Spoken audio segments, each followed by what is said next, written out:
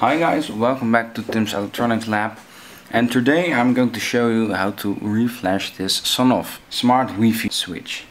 So we first start by taking it apart, and to do that you need to loosen those 4 screws that are holding the wire holder plates together with the unit. So let's do that real quick. Now remove them, and you won't need them soon. Now the switch should come apart fairly easy, but if it doesn't, you might need to give a flathead screwdriver a try.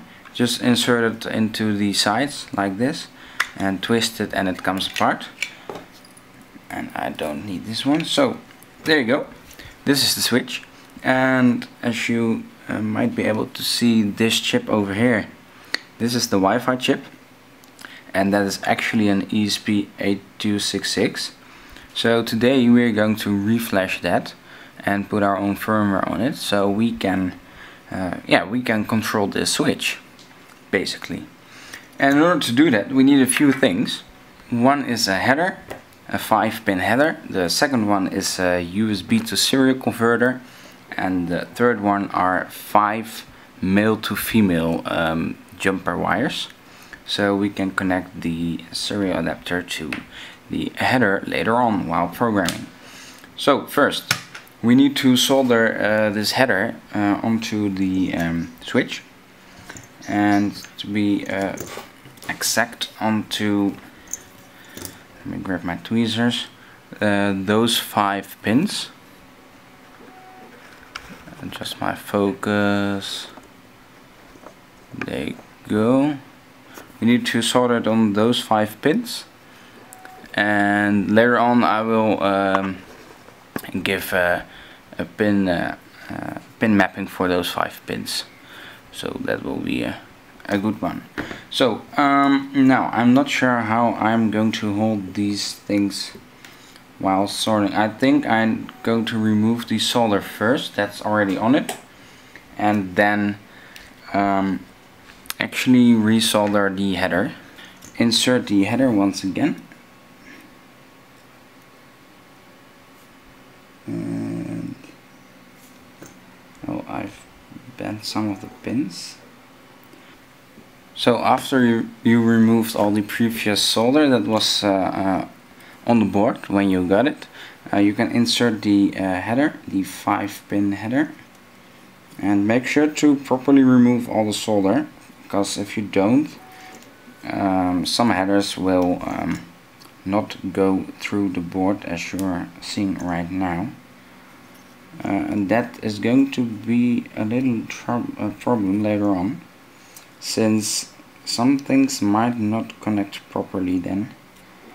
As you can see, my pin headers came through, all of them. The one is a little low, but it came through, so yeah, that's no problem. So now we are going to actually solder the header to the board.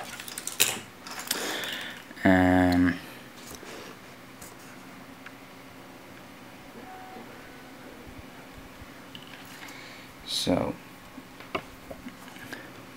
now the nice thing is that my soldering iron has already warmed up.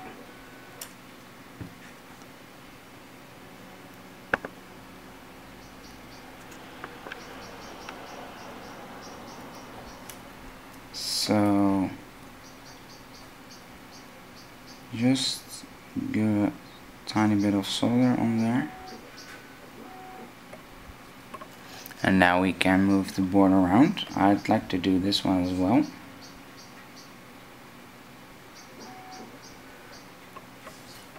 So, and this one, and then this one, and then this one, like that.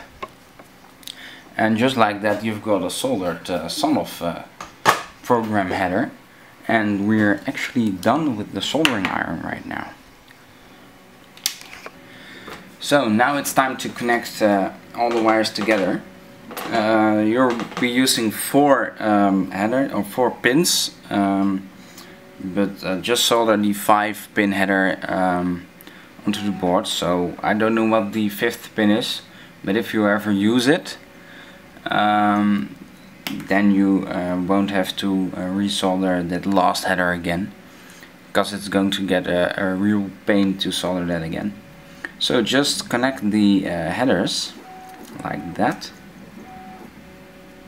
and it's important to place your board with the button up, and then the brown wire or the top wire, as you can see here, goes to the VCC port of the serial programmer. Now it's very important to triple check that your program is actually set to 3.3 volts instead of 5 volts, because if you left it on 5, then the whole circuit will just blow up and you got to buy a new Sonoff. So VCC, that's this pin, and then we've got to connect the red wire to, that is the RX to the TX, and the TX is located 1 pin above VCC, like that. Now we've got to connect the orange wire to the pin above the TX wire, to the pin above the TX wire, and that's that. And now we've got to connect one final pin, and that is the yellow wire, and that is the ground wire, and we've got to connect it to the bottommost pin, and this pin should be left floating. So now we are going to move on to the computer to actually program the Sonoff.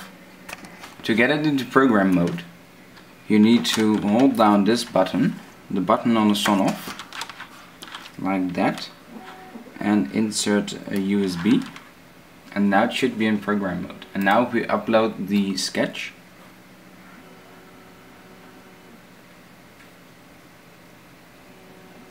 It should upload. Yes, there you go. That's nice. That's very nice. There you go. So as you can see, the thing is uploading right now, and it's uploading my own custom firmware onto the ESP8266, and when it's done, it should start flashing the LED, which I hope it does, because I don't know if I've used the correct pin, and I don't think I did use the correct pin, but hey, we're here to learn. So let's put it back to 7, let built-in 7, and let's hold the upload button, and again insert power whilst you hold the button, and now it should be in programming mode. Thanks for watching this video. I hope you've enjoyed it. If you did, please leave a like. Make sure to leave a comment down below. You can also share this video with your friends if you think they will like it too. See you next time.